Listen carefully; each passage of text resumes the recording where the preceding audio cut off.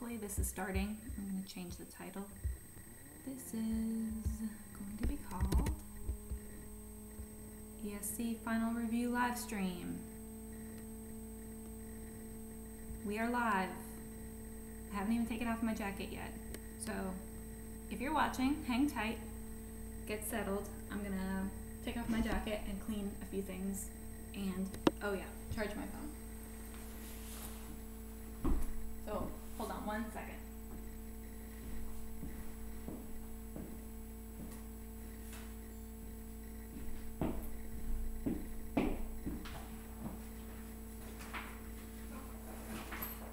You're just tuning in, welcome.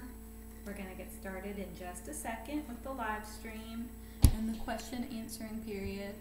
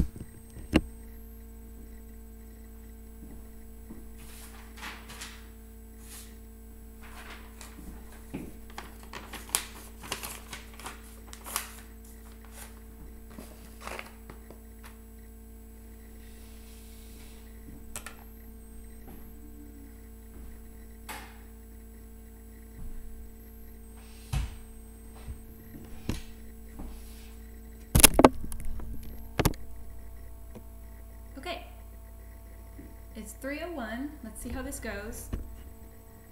Hopefully everyone can hear me and see me.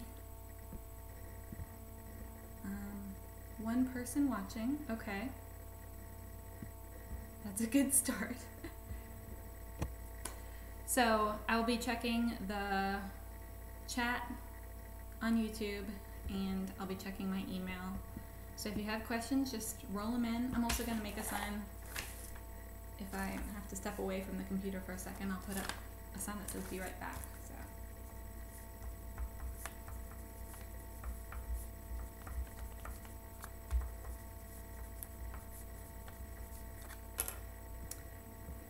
I did get a question on email that says, will the review still be held in the classroom or is it only a live stream? Well, right now I'm at my home. So it's just a live stream, but like I said in the email I sent out about an hour ago, I'll be there in my office an hour and a half before the final. So if you have any last minute questions, which I'm sure you probably will, just come to my office. It's Holt 225A. So I'll answer questions right before the final, in case you don't get your questions answered here, in case this fails miserably and doesn't go through well. But hopefully it won't. I've never done this before. This is the first time I've tried live streaming anything. So let me check my phone email. How to comment. How do you comment? From what I understand, on YouTube, there you have to log in, but there's a part over to the right where it says chat. And you can, I had some of my friends test it out, you can say something. So I'm going to just type in, this is how to comment. Maybe it'll pop up for everyone else to see.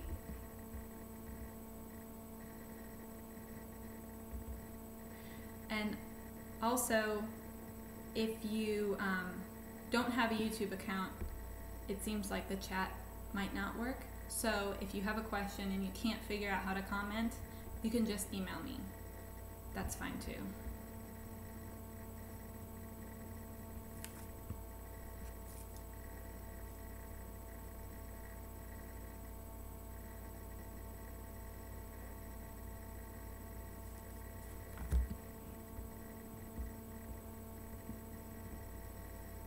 Is there an audio setting I need to change? Is it because you can't hear it on your end, or is it because I'm not projecting to anyone. Can other people hear this? Like I said, I had someone else try it out and I was able to be heard. So it might be from your end. You might need to change your audio settings.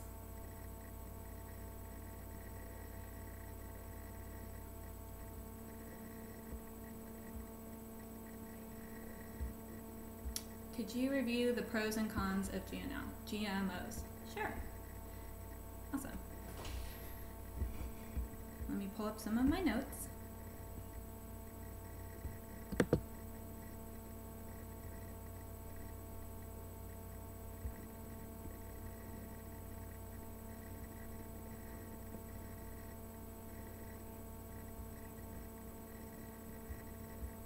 So I'm pulling up information to review the pros and cons of GMOs.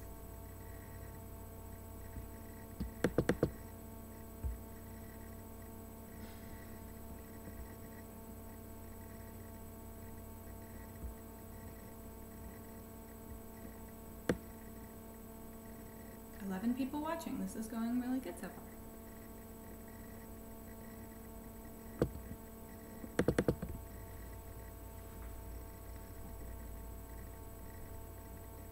And another benefit is you don't have to use, well, some fossil fuels to plug in your computer and stuff, but you don't have to drive to campus, or if you're off campus, you can stay off campus and get all the information. I don't have to drive to campus, so we're saving the planet by doing this awesome live streaming review. Let's see.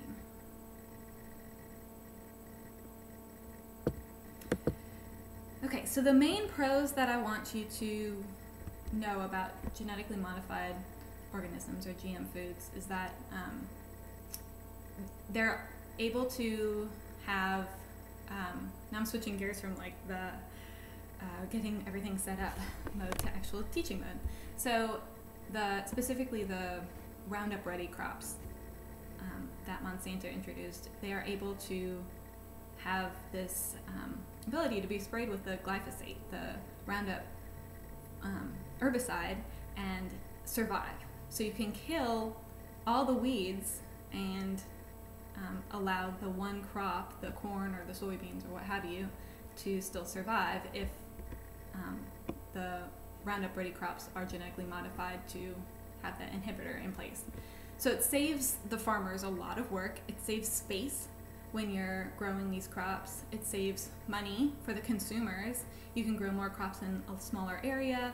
It has a lot of benefits with soil health because you're not using as harsh of chemicals to kill the weeds that need to be killed.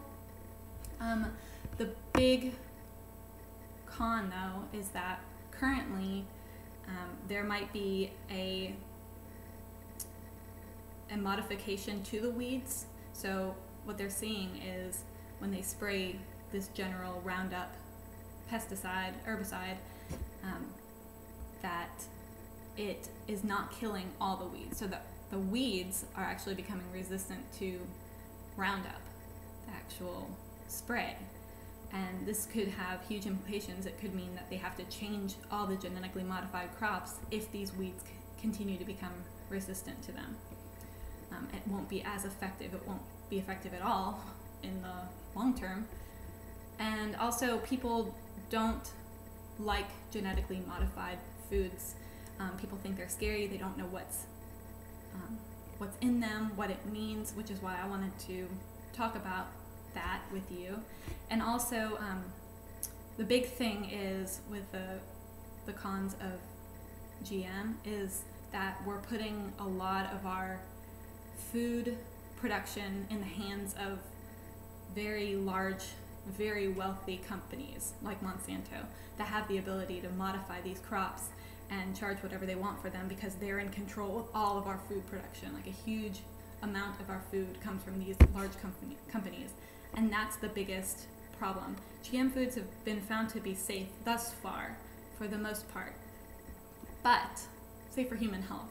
But that's the big issue in the long run, is that if we allow these companies to control our food production, what is that going to have? What is that going to mean down the road when we're in dire straits with food supply, and we have big lobbyists, big money, just controlling everything and pulling the strings. Can't hear anything. Can't hear anything. Is it laggy at all or just me? My live stream health is saying it's kind of slow.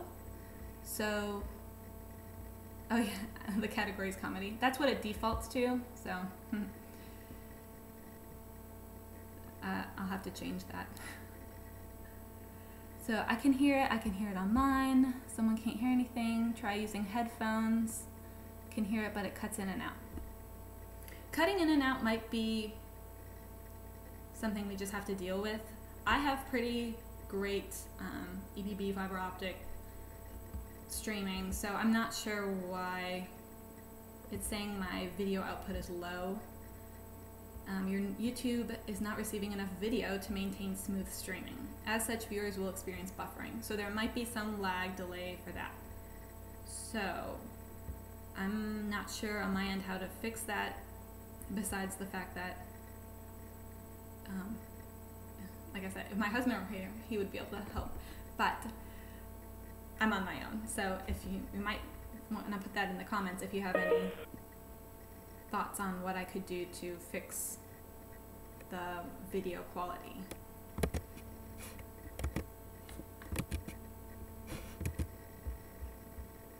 Going back to comments, so does that answer the question about genetically modified organisms, pros and cons? And I can type up what I wrote, or what I said here. I can type it up and send it out to you as well. So I'll type up the questions, I'll type up the answers. Next question, what is MTR for chapter 11? That's mountaintop removal. MTR is mountaintop removal, so I just want you to know basic, what is it and why is it bad, and maybe what type of things it could lead to.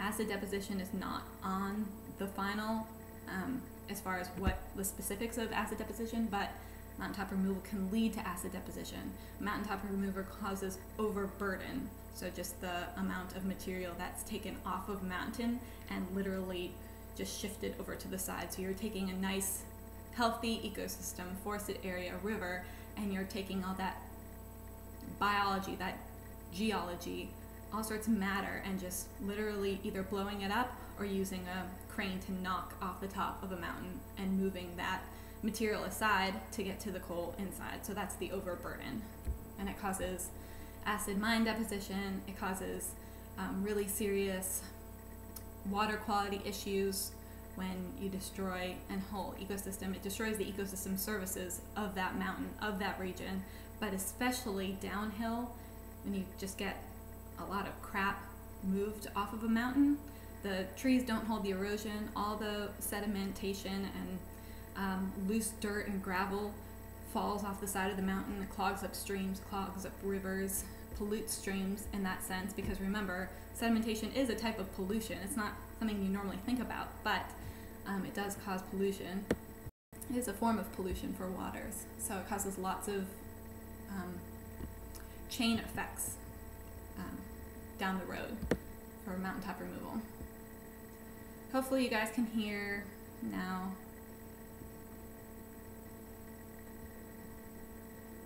So I answered GMOs, mountaintop removal.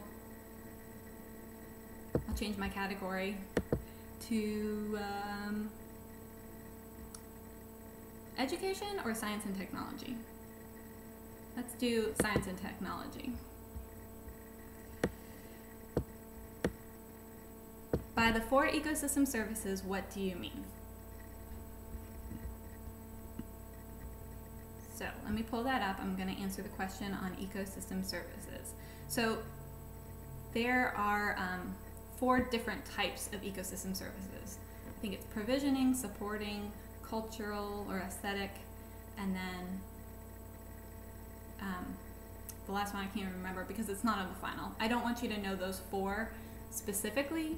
I want you to know the definition of ecosystem services and the some examples of ecosystem services. So let me pull up that information.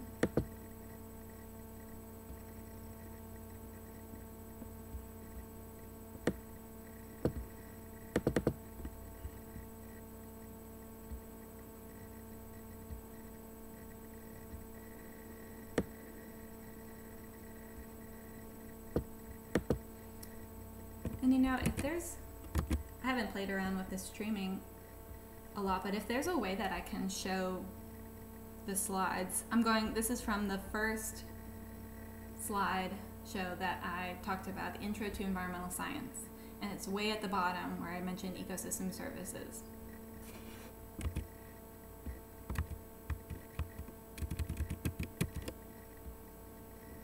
And this is, ecosystem services are just benefits that the environment provides to us for free. So we would normally have to pay a lot of money to get something like pollination, but bees and butterflies and bats and hummingbirds and beetles and ants all pollinate our flowers and trees for free because that's the service provided to us by the ecosystem. So as we are destroying forests, rainforests, and going through mountaintop removal, we're destroying those free services that the environment provides to us. So it's a big concept of environmental science that I want you to know.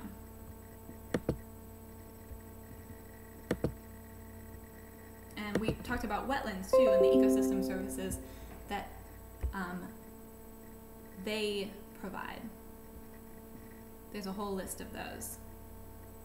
Something like water filtration, getting chemicals and pollutants out of the water. There's bacteria that's in wetlands that clean the water and pull those toxins out. It slows down the stream energy. So by having a wetland or an area that's really rich and has really loose soil or trees with all their roots, if it rains, the soil will slowly filter into the ground, or the rain will slowly filter into the soil instead of it just hitting like a concrete parking lot and running off and flooding our streams and our rivers. So these are examples of ecosystem services. And the 4 types, again, not on the final: supporting, provisioning, regulating, that's the one I was missing, and cultural.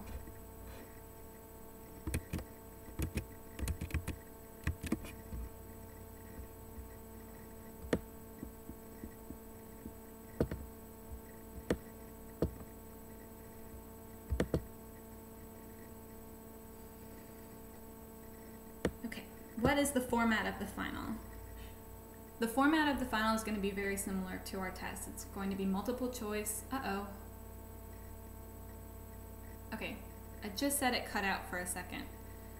So I'll repeat the question. The format of the final is going to be very similar to the exams that we've had. It's going to be multiple choice and true or false.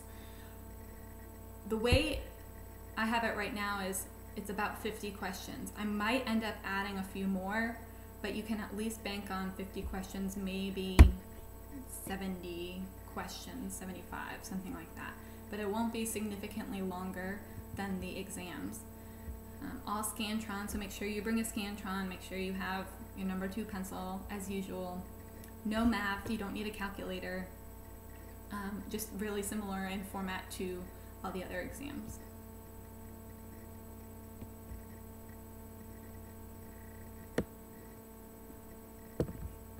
Going back to some email questions. Externalized cost. Yes, we can talk about externalized cost. So specifically with the story of stuff, and I would know the information on the slide from the story of stuff. I don't know if I put that on the study guide. But yes, I would know externalized costs, definitely. These are the hidden costs when it comes to buying a product. So examples, we watched the video in class and I posted it on Blackboard of the hidden cost of hamburgers. So yeah, you pay $3-4 for a burger, but what are the hidden costs to the environment or even to the people that produce that product? What do they end up paying that you don't pay? As a consumer, you're paying $3-4, but in the long run, it's going to cost a lot more, maybe to your health, to the health of the environment, or to the benefit of the lack of benefit of the laborers that produce that product. So this is especially important in things like fast fashion, or in like the Story of Stuff video where she was talking about that $4.99 radio. She was like, this doesn't even pay for the shelf space in the store. So how am I getting this radio for so cheap? Well, all the externalized costs are hidden. You're not seeing the degradation that it comes from mining all the parts of that radio, and you're not seeing the plastic that's produced and all the environmental costs that it takes to pump the oil out of the ground to make the plastics and the petrochemicals. You're not seeing the shipping that it goes from place to place across the world. You're not paying for those shipping costs, but someone else is, and so that's externalized cost. So this is why, as an environmentalist, it's reduce, reuse, recycle. So first, use less. Just buy less things overall. And then if you need something, try to find it reused first. So go to a secondhand store or find it on eBay. And then if you have to buy a new item, make sure you recycle it. Or try to get it from not a big box store that sells it for really, really cheap, because you have all those externalized costs. But if you pay for a higher quality item up front and you pay a little bit more for it, the cost to the environment, the cost to the laborers overseas in Indonesia aren't as high.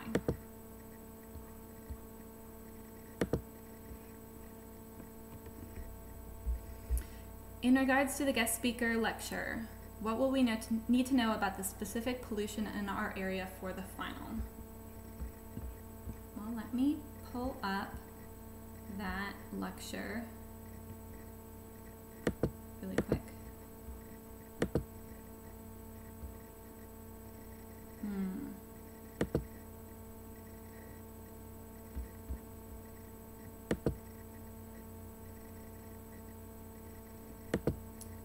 She sent that on my other email, and if I go to that email, I will have to log out of my YouTube channel, so I don't want to do that. So hold on, let me find another way to get to that.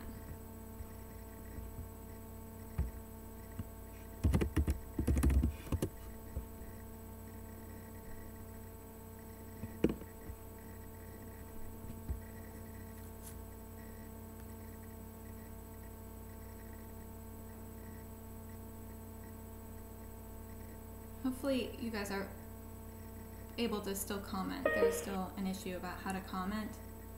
And again, if you can't figure out how to comment on YouTube, just send me an email and I'll answer the questions that way.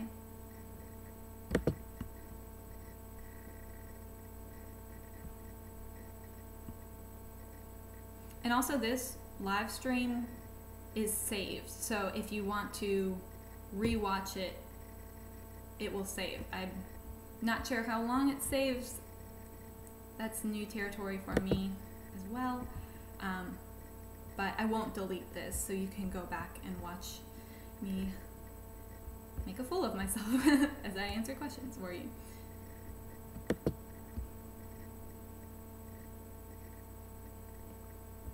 Okay, I'm pulling up the guest lecture on water pollution. And the question specifically was, what do we need to know about specific pollution in our area for the final?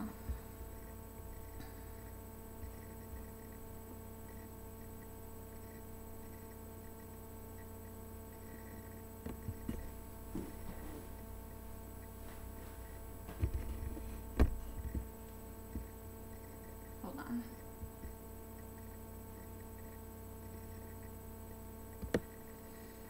My computer is also having some issues, like it will restart randomly, and I'm hoping it's not going to happen in the middle of this live streaming.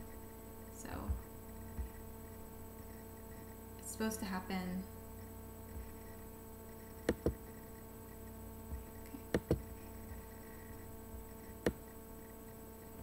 Hopefully it won't happen.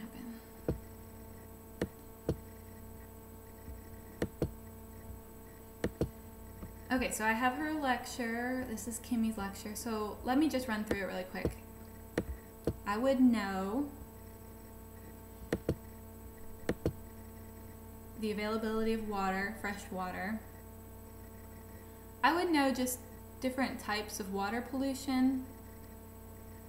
So we've talked about eutrophication, specifically nitrogen and phosphorus are important.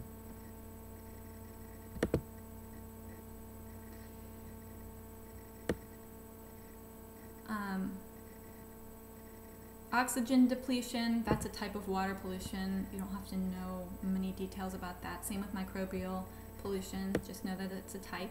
Suspended matter, we talked about that a little bit with regards to, especially with regards to ecosystem services. So when rainfall comes and if you have no erosion control, all this dirt and overburden with mountaintop removal is going to be in the streams and rivers. So that's actually a form of pollution.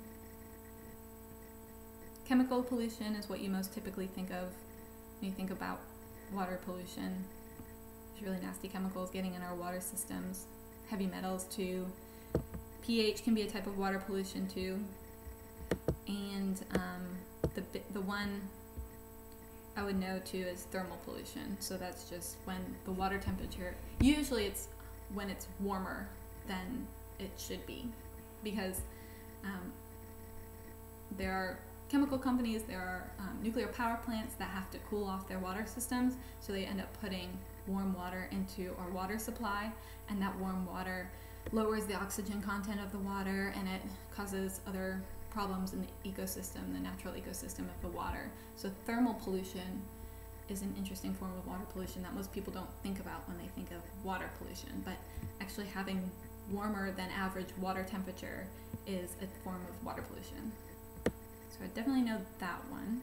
And then I would also know that Rachel Carson wrote Silent Spring, and that ignited the environmental movement.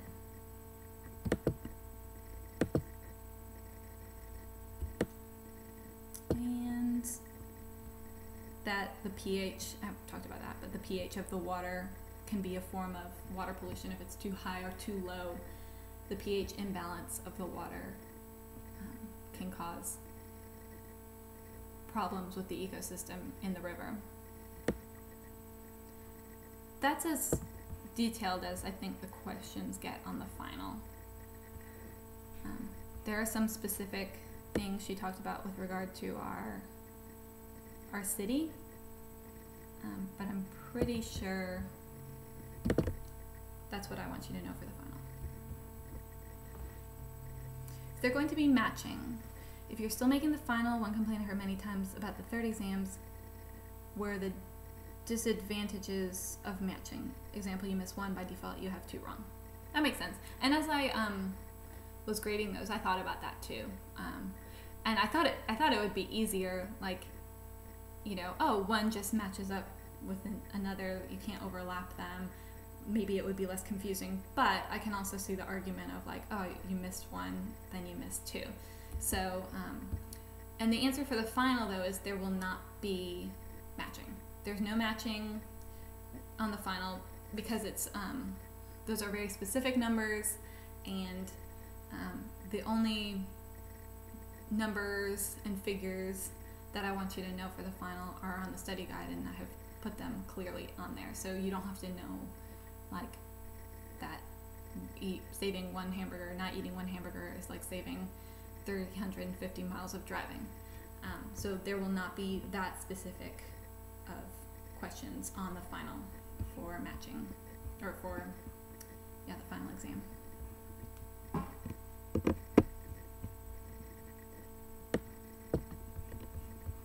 Okay, checking my email.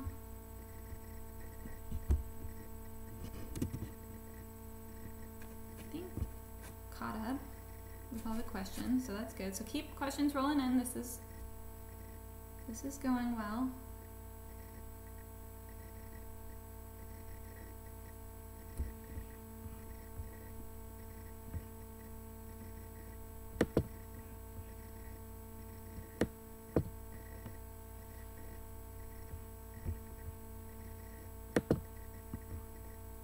I'm still waiting for questions.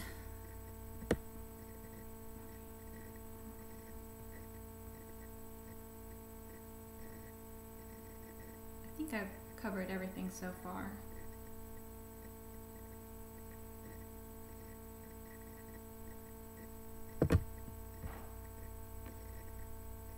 Let me pull up one thing really quick.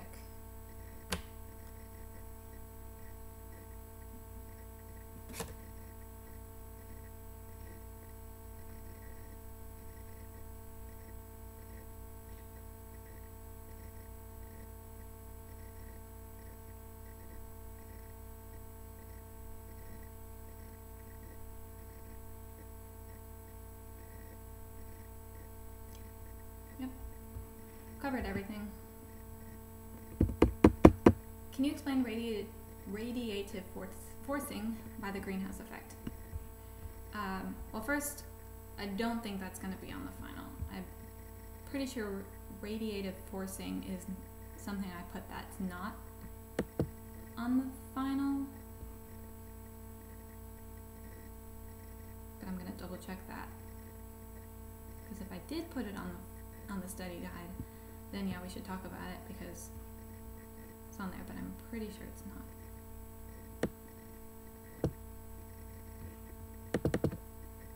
But I'll still answer, give you definition.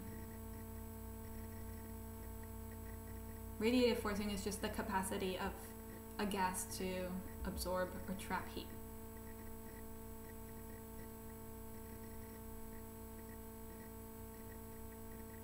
Okay, so I didn't say specifically it's not on the final.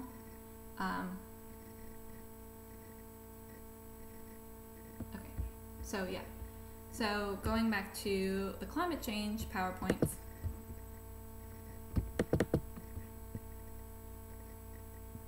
It's still good to know how radiative forcing is different from other definitions. I will say that. So, it's just the ability of a gas to trap heat in the environment, in the atmosphere. So this is different from like the greenhouse effect because the greenhouse effect is the whole process. So radiative forcing specifically applies to gases. Greenhouse gases have the capacity to trap heat. That's their definition, the definition of radiative forcing. But the greenhouse effect is the whole process. How solar radiation comes in, how it comes in as all forms of light, and then how it's when it's absorbed on the Earth's surface, about 50% of it is absorbed, then it re-radiates as infrared heat. And then that gets trapped by the Earth's atmosphere. And that process is being more aggressive because of greenhouse gases, specifically because of human change, greenhouse or climate change, human-caused climate change.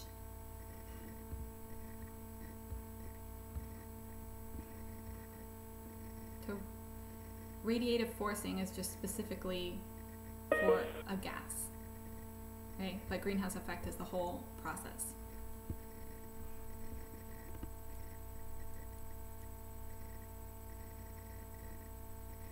How much will the extra credit be worth?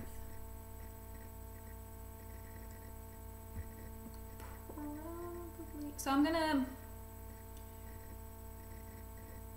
going to curve the final, either the final test or your final grades.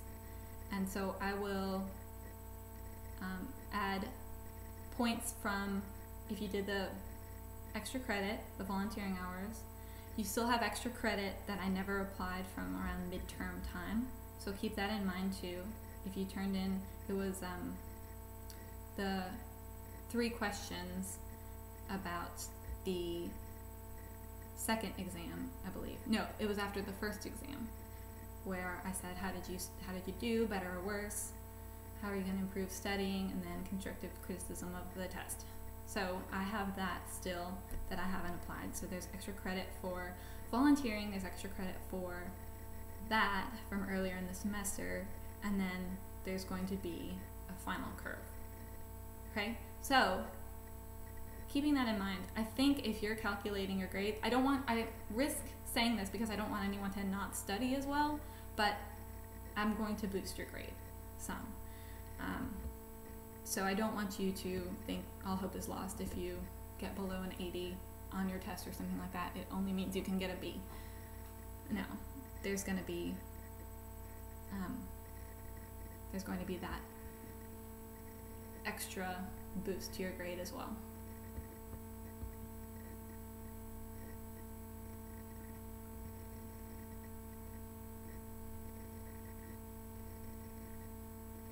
Okay, can you go over the moon and La Nina? What specifically about the moon are you looking to get answered?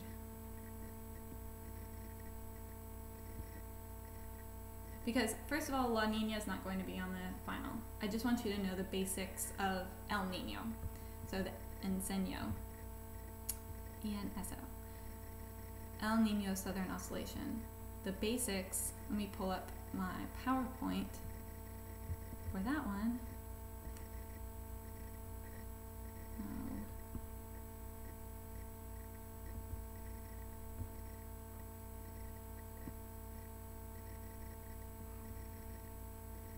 And I'll wait to hear back. What specifically did you want to talk about with regard to the moon?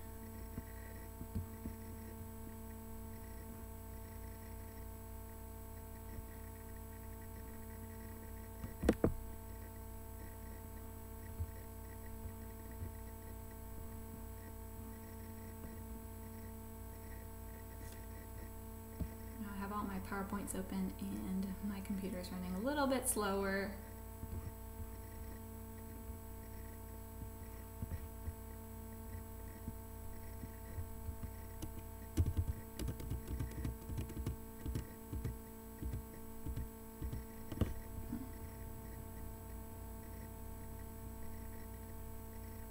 Hold on, let me find it.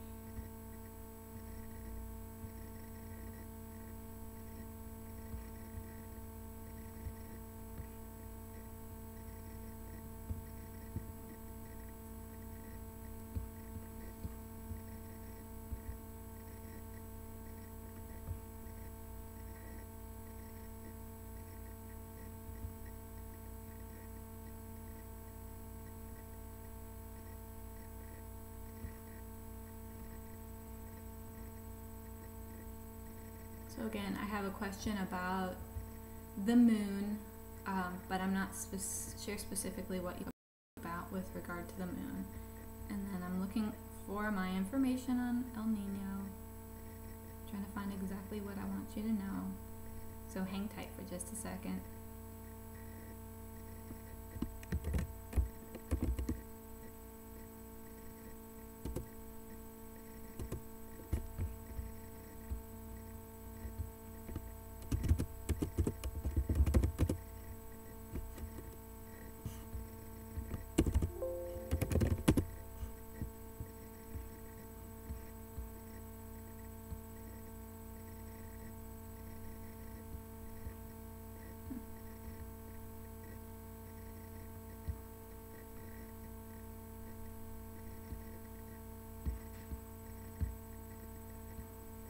I'm having trouble pulling up the El Nino stuff, so I'm going to keep looking for that, but keep bringing in questions, and I'll keep searching for my information on that.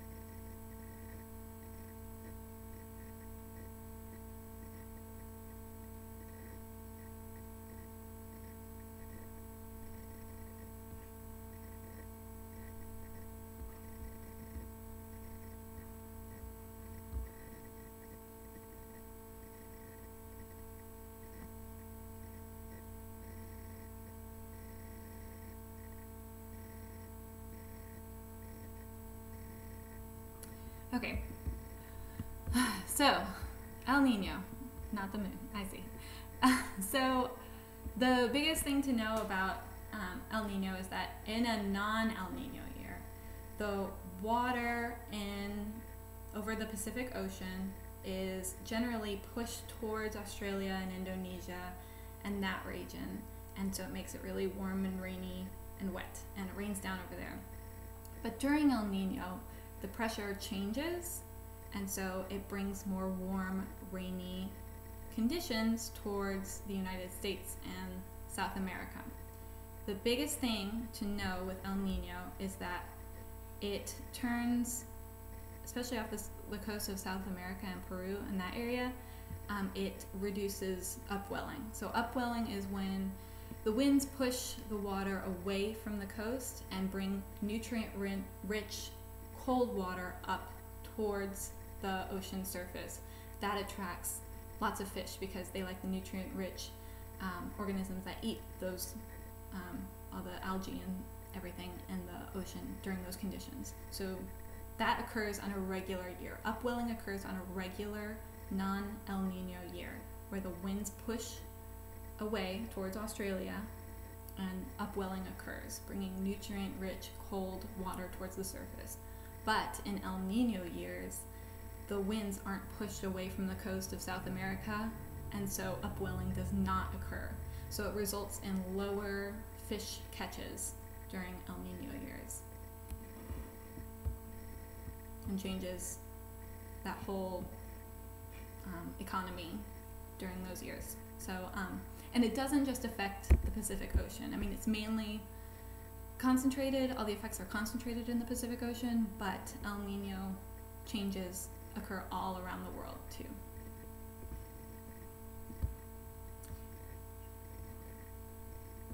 So that's El Nino. And La Nina is just like regular but intensified versions of regular weather patterns, just in case you're wondering, but that won't be on your final.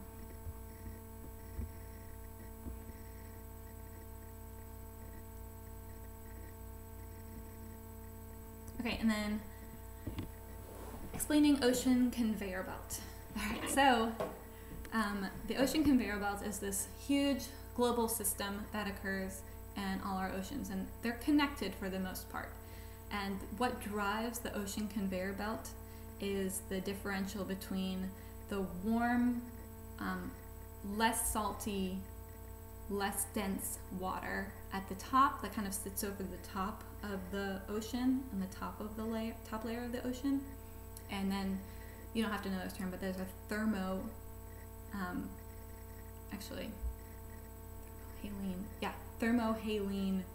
drop. And that means there's a differential between the temperature and the salt content at a certain point in the ocean. Okay, so there's a differential. Warm, less dense, less salty water on top, and then the cold, very dense, very salty water on the bottom. All right, so when at a certain point, I think it's over by like Greenland, that water starts to evaporate, and it makes it really salty, because a lot of the water on top is evaporating, getting pulled up into the air, and then you're left with the salt left over. So then that salt sinks, and as the salt sinks to the bottom, that it creates like an underwater waterfall, where you're just getting like all this water rushing down because so much of the water is evaporating, and then the salty residue, the salty water left over, is just falling and sinking. And that's where the crux of the ocean conveyor belt occurs, right around Greenland. And so if that drives all the other ocean patterns, as well as wind patterns too. But the big thing to know with ocean conveyor belt is that based on where like Europe and like the United Kingdom and all those parts are in the world, they should be really, really cold. But because of the ocean conveyor belt and then the winds that are carried along with that, it brings really warm, really rainy conditions to parts of the world that normally would be very, very cold. So in the case of climate change, if the ocean conveyor belt does indeed slow down or stop, which some scientists have predicted, it will bring a mini ice age to parts of Europe, is what is predicted to happen. And a lot of other changes. I think we watched that video, like how if we didn't have this cycling, this isn't on your final, this is just for your information, but if we didn't have that cycling of bringing oxygen-rich cold water throughout the globe, then we're gonna it results in like all this really anaerobic, anoxic conditions where bacteria starts to grow, and it will turn our oceans into big pits of anoxic, microbial, like swampy conditions where it will release hydrogen sulfide and all sorts of nastiness. So having the ocean conveyor belt is really, really important for the health of our oceans, the health of our planet, and hopefully it will not slow down or stop. So that's the big picture. The big thing I want you to know is how it occurs, with the differential between the warm, less dense, less salty water on top, and then the cool, denser, salty water on bottom, and that drives the conveyor belt. And then how it brings warm water to places in Europe, or warm air to places in Europe. Okay. When calculating the grades, does the final exam only replace the lowest test score, or will it also count twice?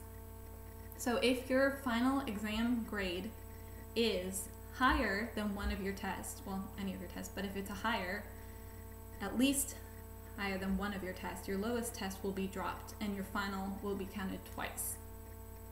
Okay? So your final will only be counted twice if it's higher than at least one of your other test grades. If your final exam grade is lower than your test grades, then I will count every test once. So all your exams, and then your final grade will be counted once. Does that make sense?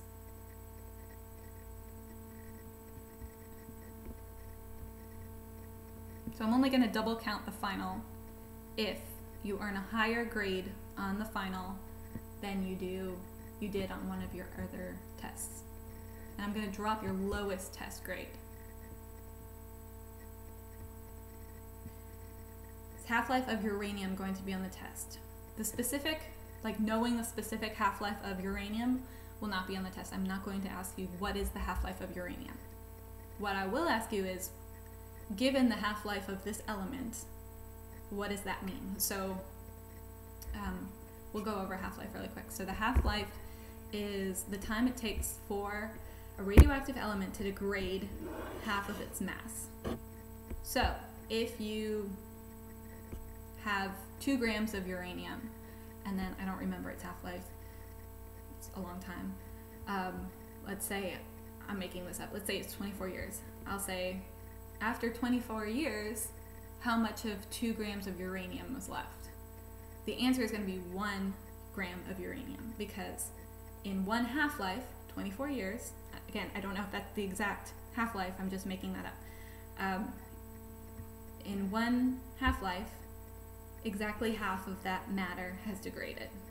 And that's how you measure radioactive decay, because otherwise you don't know which atoms are going to degrade at which speed, so you just have to say it's only half of that matter. Now after 2 half-lives, it would be 0.5 grams left, because half of that is left. So after 48 years, 0.5 grams of that uranium, given that half-life, is going to be in existence.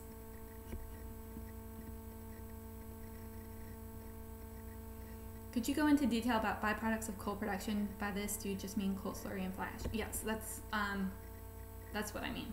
So just know that there are products of coal that come from either cleaning it or refining it or filtering it, crushing it, such as coal slurry and fly ash.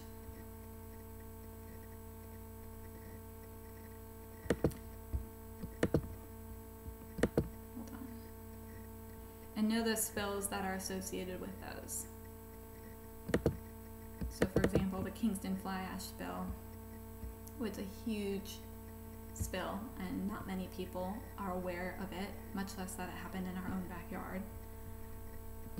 and then Big Sandy River was a coal slurry spill.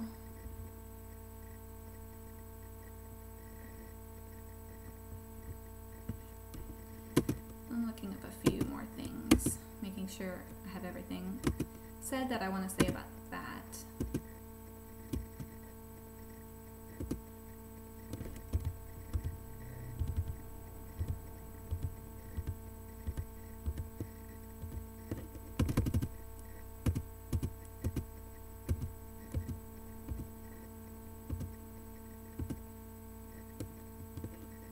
Yeah, and in coal slurry and fly ash, those are unregulated. Again, each state has its own level of regulations, but federally, there's no law on what to do with those, which is why one of the questions on the test was, you know, why do most plants keep the fly ash on site and like just have it in a retaining wall? And it's really because there's no regulation on where to move it to and how to dispose of it properly. So the cheapest thing to do is just keep it right there, even though leaks will happen and spills will occur. But because there's no government or nobody saying, hey, you have to dispose of this properly or else we're going to fine you, it just stays on site and just stays in a big retention pond and just sits there.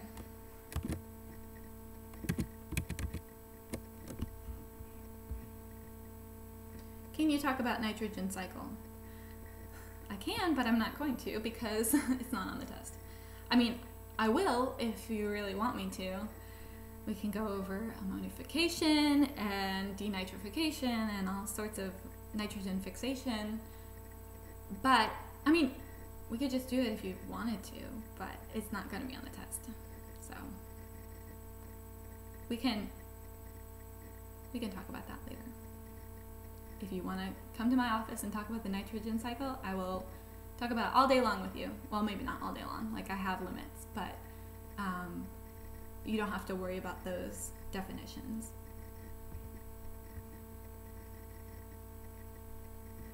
What do we need to know about Arctic National Wildlife Refuge? The fact that currently there's still a big push to drill in that area, and it's a big political debate. The fact that even if we do drill all the reserves of oil from Arctic National Wildlife Refuge, it will only provide fossil fuels for about 17 months. So obviously you know where I stand. I'm totally against it. But if we destroy an entire healthy ecosystem to provide fossil fuels for less than a year and a half, it doesn't seem worth it. But again, that's you might feel differently. And the fact that they're migrating caribou, not only are there all sorts of really cool wildlife because it's in the northern part of Alaska, so many migrating birds use that region to fly back and forth. It's an untouched land. Like, this land is one of the biggest expanses of untouched wildlife that we have anywhere in our country, and to go in and drill it would be devastating, I think, for just this expansive beauty that I haven't gotten to experience yet because I haven't been to Alaska, but I would like to at some point. Anyway, I digress. I think knowing that so many species, caribou and many others, use it, and it would only provide a really minuscule amount of oil reserves, 17 months, that's what I want you to know about that.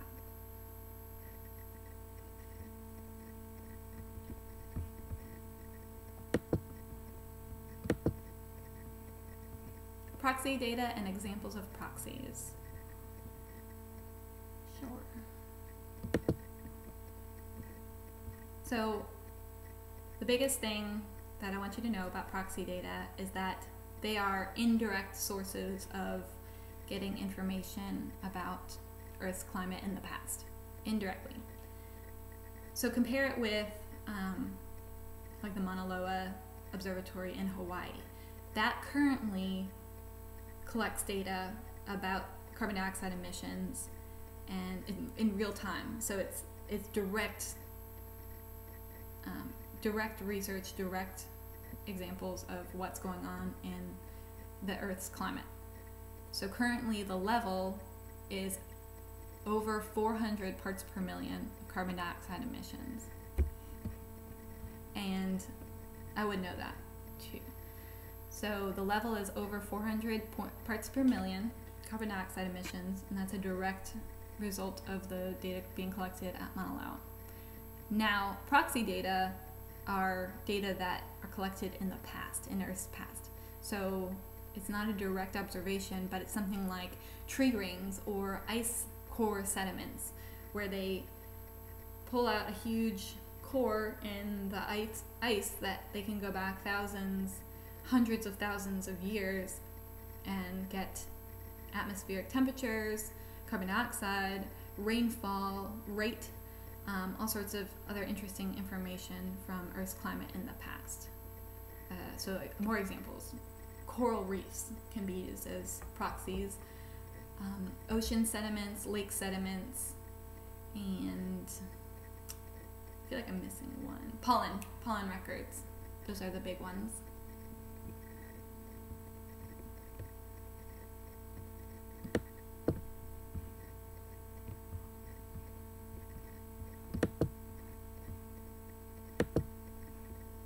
Good questions.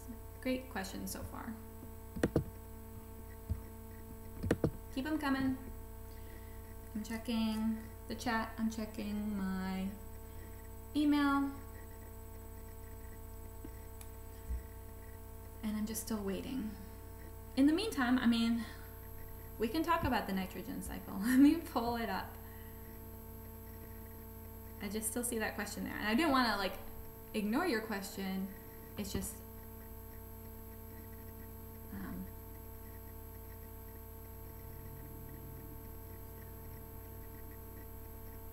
oh, those are places to visit. I want to go everywhere in Alaska. I know. I want to travel everywhere. Oh, speaking of that, speaking of traveling, so there is, and I mentioned this in class, but I'm still organizing that trip to Costa Rica for spring break. So if you are interested and you haven't emailed me yet, please do email me and say you're interested. We have 20 spots available.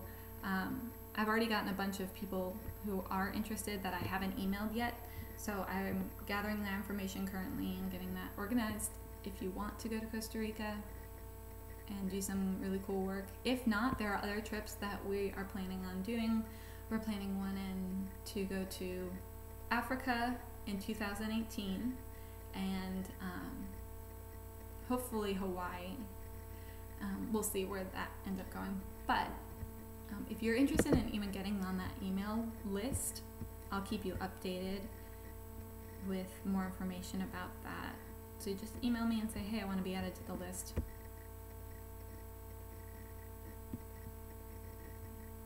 This is kind of fun. I've never done this before, so it's almost been an hour. It's awesome. Okay, what was I looking at? I was going to look up nitrogen cycle, right? But again, the nitrogen cycle is not going to be on the test, but we can go over the definitions if you want. If you don't want, you can stop me and say, no, never mind.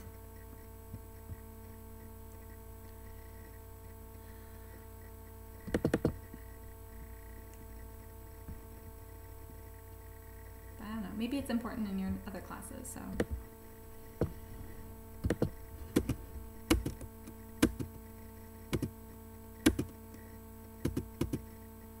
The ones that will be on the test are hydrologic cycle and just the anthropogenic influences of the hydrologic cycle, how we've changed it, and the carbon cycle.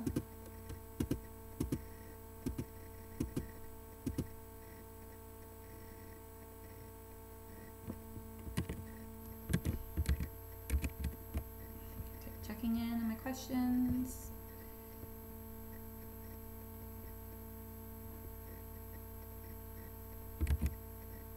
But okay, so the nitrogen cycle, the biggest thing to know, and this will be on the test, the final, is that the atmosphere is 78% nitrogen, but it's nitrogen gas. So most people think the atmosphere is oxygen, mainly oxygen. It's about 20% oxygen, but most of our atmosphere is nitrogen. The problem is plants need nitrogen and they can't get it from the air. It's not in a way that's available to them. A plant can't just absorb nitrogen gas out of the air because it has a really strong three-part bond. So it has to be fixed, and we figured out how to fix it using certain chemicals and industrial processes, but naturally it can only be fixed by bacteria or lightning strikes. So there's bacteria living in the ground that fix nitrogen. They take N2 gas and they change it into ammonia. So that's called nitrogen fixation. And then ammonia can go from its form, either ammonia or ammonium, into nitrates or nitrites, and that's nitrification. And from either form, nitrate or ammonia, that can be assimilated into plant tissue, assimilation. And that's how nitrogen can be absorbed into a plant, but it has to go through fixation first, at least, or fixation, and then the two-part nitrification. Ammonification is when the living organism, such as a plant or an animal, dies or goes to the bathroom, and then its waste product is translated back to ammonia. And then denitrification is taking nitrates and denitrifying it back to N2 gas and putting it back into the atmosphere, and that happens in the soil as well.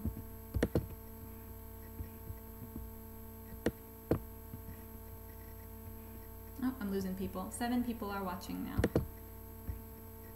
Any other questions?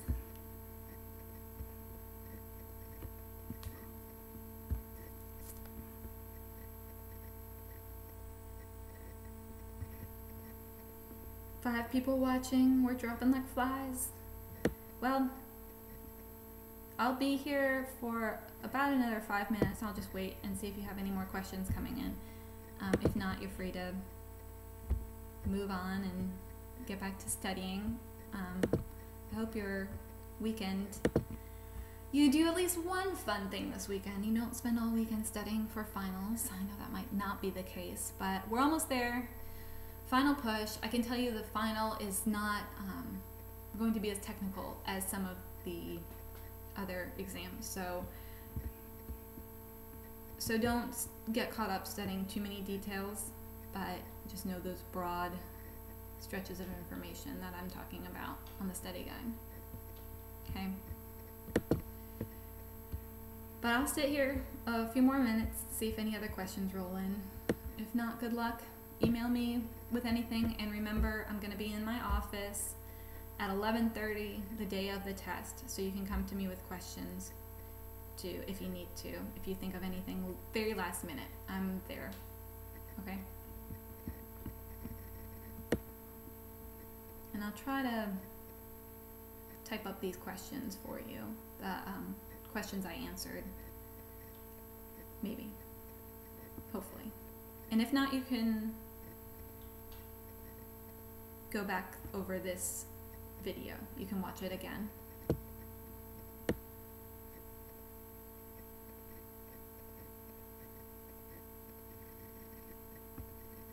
I'm going over my chat history, just making sure I touched on everything.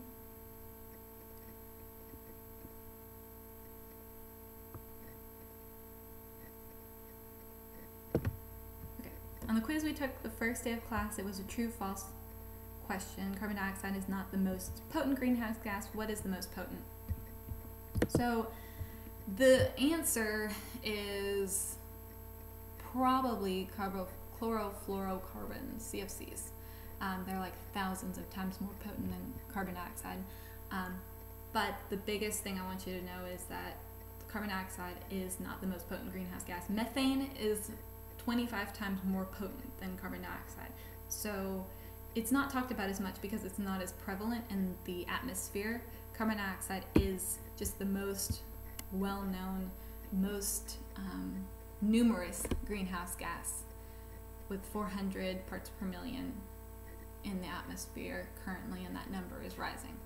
So because most everything we do produces carbon dioxide emissions, creating energy and driving cars around, that is why carbon dioxide emissions get kind of the most flack. But it's not the most potent greenhouse gas. Methane is more potent, and that comes from enteric fermentation, which is farts, and the waste byproduct of cows and even humans, and then other very minuscule, complicated, a lot of them are man-made, like the CFCs, and there's one, I think it's like carbon sulfur hexide, something like that. It's really, really potent as well. But I won't ask you that.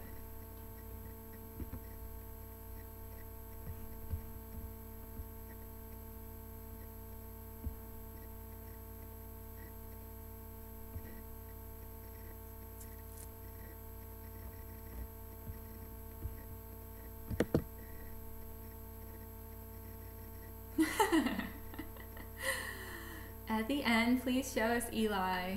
Aw. He's at daycare today, so I'll have to show you a picture of him. Okay. Here's a picture. We went and visited Santa. Hold on. It's not my favorite picture of him, but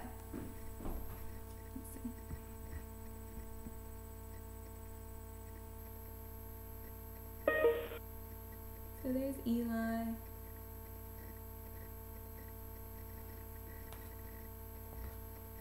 And I mean, I could show you pictures of him on my phone, but that's sweet.